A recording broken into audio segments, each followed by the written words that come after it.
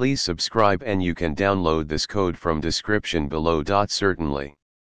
Cleaning data, particularly when dealing with US and Canadian zip codes in Python using Pandas df.loc and str methods, can be a crucial step in data preprocessing.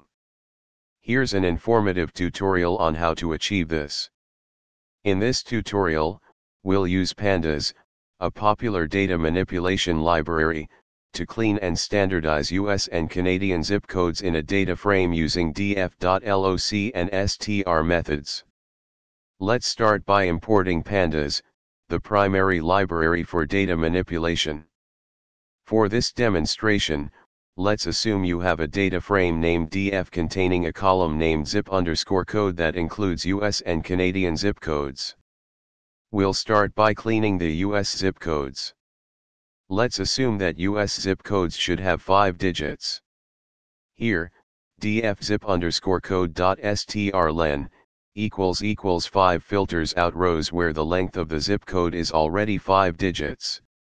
Then, str5 truncates longer zip codes to their first 5 characters. Canadian zip codes follow the format A1A1A1. We'll standardize Canadian zip codes to this format. Here, str match r:\dazaz\s\dazaz$d$ checks if the zip code matches the Canadian format.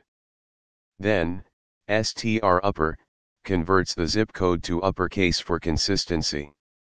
Finally, let's see the clean data frame with the standardized zip codes. This code will load your data, clean the US and Canadian zip codes, and display the clean data frame.